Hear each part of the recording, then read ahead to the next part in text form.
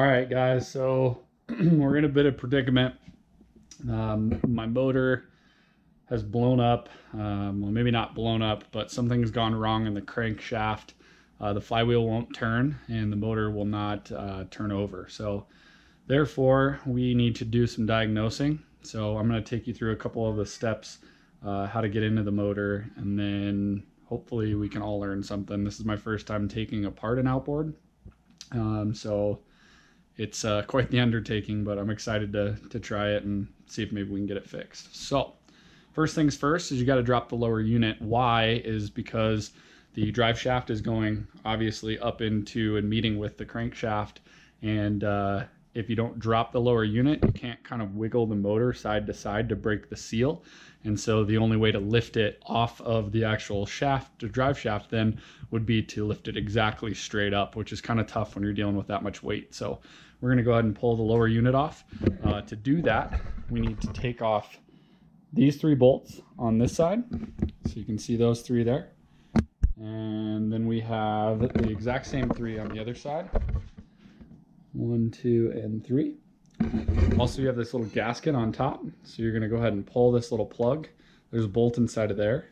Once that's out, you'll actually be able to remove the trim tab, and underneath the trim tab is another bolt, and then the last and final bolt is actually this hole right in front of that trim tab plate, and that one needs removed as well. After you get all of those out, this motor is going to separate right at the color paint change here, and you'll be able to pull off the lower unit and set that away for storage. You will need to remove the prop. I've already done that here. It's real easy. It's just the castle nut and the pin. So you take off your prop and then store your washers and things like that in a separate safe place. And then you're into taking the lower unit off.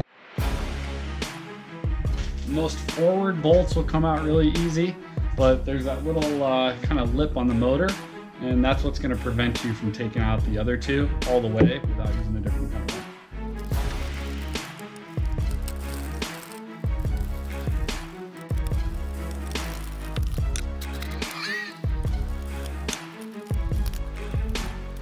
Here's that little rubber grommet. Really easy to just use your fingers to get it out, otherwise you can use like a flathead or something like that. You're going to need an extension with a deep socket to get this one out on top.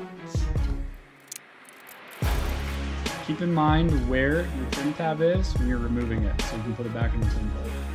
Every bolt is a 14 millimeter. The one underneath is actually a 12 millimeter in that one separate socket. That's it. Now we just got to pull this thing off. Just want to grab it with both hands, make sure you're ready for the weight. Just kind of wiggle it around and it'll come down.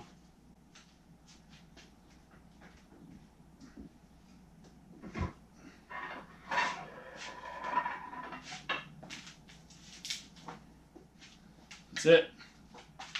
There's the lower unit. So thanks for checking out the channel.